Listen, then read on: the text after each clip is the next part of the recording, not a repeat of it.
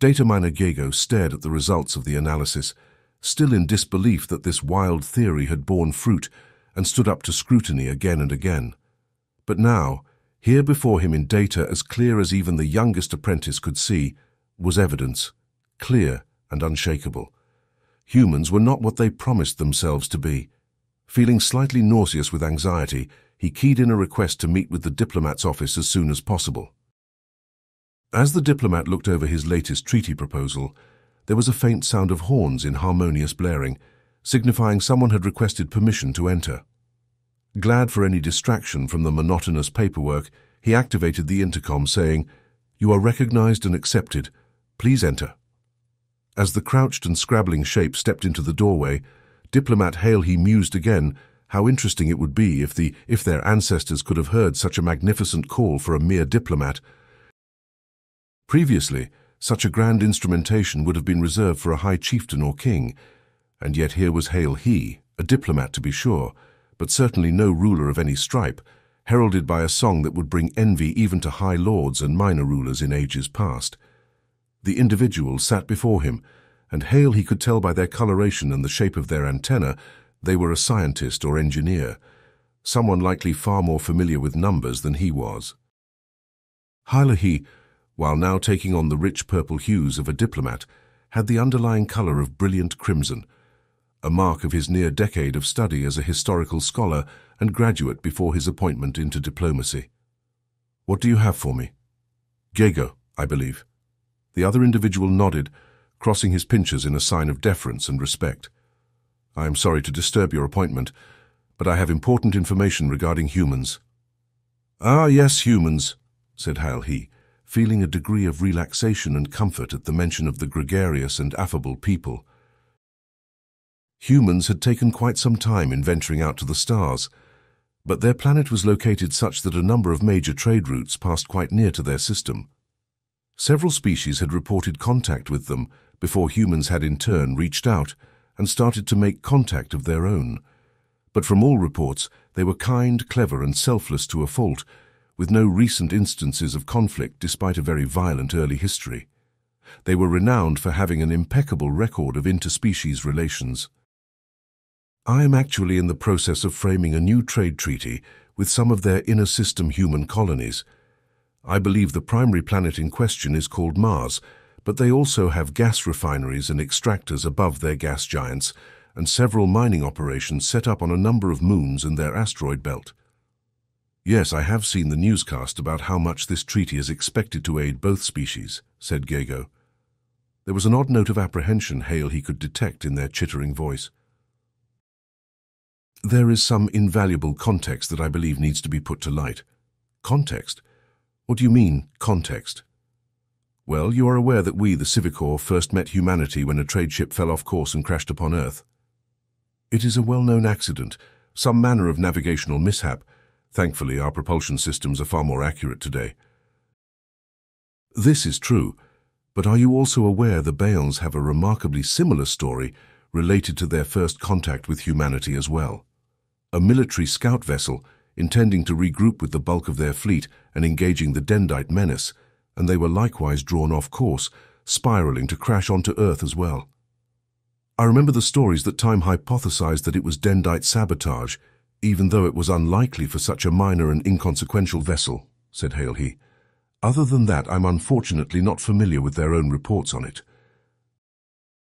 But our two species are but a few from over a dozen first contact reports with humanity, all stemming from engine failures, navigation failures, and crashes, or forced landings of ships that lost control and arrived on Earth." "Well," said the diplomat, starting to see the shape of the data miner's point, "warp space travel has always been an inexact science at times, and was even less accurate decades ago. It's possible you are reading too much into a handful of coincidences." The data miner rubbed their eye stalks, feeling exhaustion creeping in for how much frantic effort they had put in over the past 3-day cycle. "Yes, but to borrow an idiom for the humans, once is happenstance, twice is coincidence, but 3 times is a pattern, let alone a solid dozen instances within barely a 50-year time span. Even the most heavily trafficked routes past the most dense or erratic planetoids have only achieved a third of that number." You're asking me to disrupt peaceful and productive diplomatic ties with humans by suggesting they were responsible for these instances. Are you truly suggesting that this was intentional from humanity's part? I am. That may be, but we will require more proof than mere happenstance, unlikely though it may be. I have additional data as well. Gago was the most proud of this next part, and he carefully pulled up the diagrams and charting maps. A vibrant animation appeared on screen of what appeared to be a rainbow-colored and spiked disk, surging and shaking on the screen. This is the analysis of the gravitational field irregularities within a quarter of a solar year of Earth's primary star. The diplomat looked nonplussed at the diagram. I would assume the fluctuations here are not ideal. No, indeed. They could be likened to a reef within a shallow sea, permitting transit in the calm regions, but damaging and disrupting ships passing through a rough space.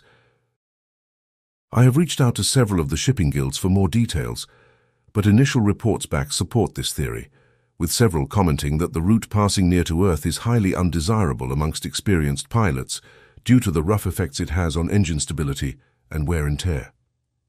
The diplomat looked over the diagram further before attempting to wave it away dismissively. But who's to say that this isn't a natural phenomena of Earth's system?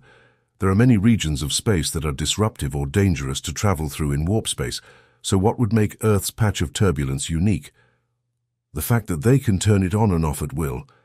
The diplomat coughed violently as the surprise dislodged the piece of fruit pulp he was eating out of his primary digestion sac, and instead into the top of his gas exchange organ. What in the three spheres do you mean they can turn it off? Gago grimaced this time as he keyed in some commands to the report. This time, the disk figure that was pulled was much grainier and blocky, fine measurements now showing as wide swaths. This was reverse calculated from a series of gravimetric scans done across that entire arm of the galaxy. Even with the poor resolution, the diplomat could still see that this was a wildly chaotic and dangerous gravitational field. It looks the same. The data miner nodded. Yes, but watch here. It's hard to tell, but this readout is actually playing in reverse, stepping backwards through time. We're about to hit 76 years ago. What's so important about 76? The diplomat cut off, words caught like fruit pulp in his throat, as the image abruptly stilled. The disk depicting the gravitational field was now still and smooth as a windless pond. So it just started one day? Indeed, diplomat hail he. And furthermore, this beginning of the turbulence was a mere month before the first vessel lost control and was forced to make an emergency landing on Earth. The possibilities were rapidly narrowing, but Hale he was still in favor of exploring whatever possible shred he could find to avoid confronting the dawning reality about humans. Well, while things of this nature are highly irregular, I presume, I'm still not convinced that this shows they can activate it at will. I know, Gago said, which is why I wanted to show you that data before I show you this. The gravitational field display became the ragged, tumultuous ocean of currents and surges, and this time in the higher detail that told Hale this was more recent readings. I'm sure you saw the announcements a fortnight ago that humanity had tested their first faster-than-light engine they had made themselves, rather than trading for, and successfully made a jaunt out to the furthest planetoid in their star system and back without incident. Yes, the diplomat said cautiously. I received this data from a colleague who was concerned there may have been an instrument malfunction to produce such data as I'm about to show you. She checked and validated it herself. It was fully accurate and reliable, which makes it all the more troubling. I don't think she realized the cause of what she was seeing, but unfortunately the timing of it adds up too perfectly. The data miner continued quietly recalling, I believe at this point, we're at 30 seconds to launch the humans' test flight. Hale? He let out an involuntary gasp of breath as the gravity field abruptly stilled again, perfectly smooth simultaneously across the entire spread of it. Grimly, the data miner said, Here we had the jump, and after a short pause continued, and the return. A few seconds later, and the field abruptly resumed its turbulence. The diplomat was still in shock, staring at the gravimetric readout, when Gago said, That's also not the most concerning part either. This was supposed to be humanity's first faster-than-light capability of their own they were testing here. Isn't that right? Well, of course, replied Hale-He. It was on all the new stations, a great achievement for a species that had been slow to achieve that milestone. I would remind you then that the readout here is half a light-year in diameter. The diplomat scrunched his eye stalks in confused concentration, trying to understand what the other alien was implying, when suddenly it hit him. Yet they were able to disrupt such a large region simultaneously, and stop it equally quickly. Gego nodded. Whatever means they have at causing such a disruption is certainly faster than light, and immensely wide-ranging. If it was slower and confined to a small area, I might have some theories as to how it could be accomplished, but this size, this scale and the speed, I have no idea. It is beyond anything our sciences and technology can produce, or that of any other known species. The diplomat sat back, stunned. By the spheres, he glanced up at Gego. What do you propose we do with this information? The data miner waved an arm. Perhaps we can get to the bottom of this. Go to humanity with the information we have. Tell them we want the secrets of this technology and the power sources that feed it, as it far eclipses anything we can currently achieve. Tell them that we will expose these findings to the rest of the spacefaring civilizations of the galaxy if they continue to hold back. The diplomat's eyes widened, before after a long moment he said, I see. Well, I still need to get to my duties and figure out how to handle this. You are excused, and a reminder to keep the strictly confidential while I inform the appropriate other parties. Gego bowed in deference before leaving the office. After he left, Hale-He leaned back in his saddle chair and groaned. The idiot had uncovered humanity, possessed the capability of affecting a wide chunk of space at a power and complexity unheard of among any other known species, and his first suggestion was to blackmail them. The diplomat rubbed his head, trying to make the sudden headache go away. A few thoughts were coming to mind, snippets that had been dismissed in the moment, but now he couldn't shake them, as he was reminded of the first species that had ever encountered humanity, and the comments by their scientists. They had said that humans were curiously disinterested in their warp space drivers, despite not having faster-than-light capabilities already. Then the second species that encountered humanity had mentioned that a child of one of the diplomatic party had become separated from the group and accidentally come in contact with and ingested some Earth flora.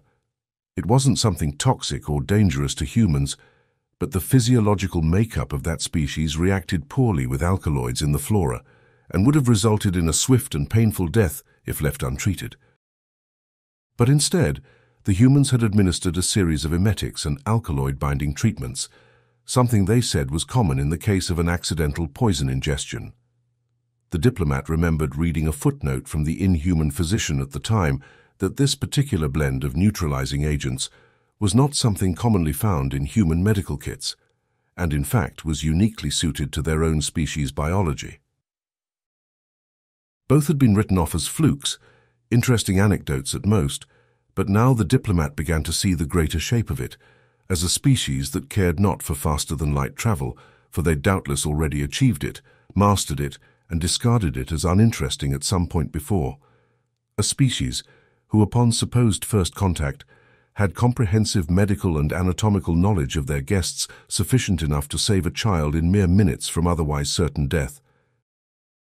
All this from a species that had befriended and gregariously hosted every alien ship that had come astray upon their planet, and offered nothing but support and friendship to both waylaid travelers and their subsequent diplomatic summits, despite seeming to lack the ability to travel outside of their own star system.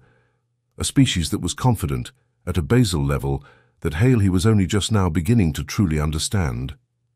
He opened a communications missive addressed to all the other diplomats of similar station amongst the other species humanity had made contact with. Greetings to my fellow ambassadors. I come bearing difficult news regarding humanity. They are not what they appear to be. Yet I believe it is of the utmost importance that we continue to pretend that they are, for fear that otherwise we will learn who or what they truly are,